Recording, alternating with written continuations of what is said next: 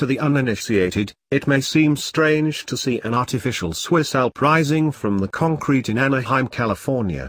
Disneyland patrons, however, will recognize the Matterhorn, one of the rides from the early years of Disneyland Park. Besides the obvious juxtaposition of the faux Matterhorn in Southern California, there are many other strange facts and legends that go along with the Matterhorn and its history. One such fact is the true existence of a basketball court located atop the Matterhorn.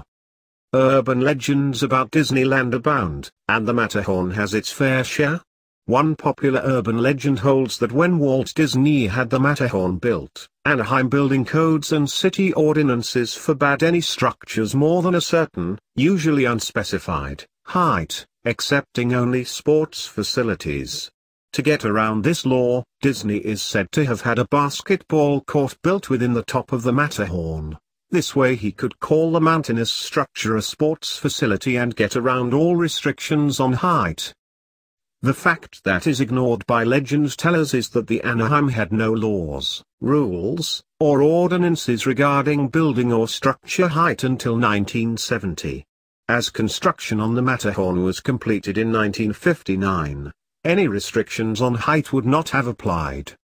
Furthermore, even Disney may not have been able to convince people that his made-for Orange County Swiss Alp, including bobsleds, was a basketball facility. The truth is less exciting, but still includes a basketball court.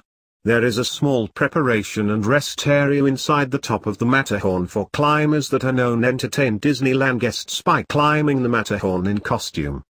In addition to the time spent preparing and changing for climbs, occasionally climbers will have to wait inside the rest area when rain or other conditions prevent them from performing outside. Wanting a way to pass the time, one climber installed a backboard and basketball hoop to amuse himself during time spent waiting. Floor markings were added, although the area is not quite as large as a regulation half-court, so it may be more accurately called just a basketball hoop.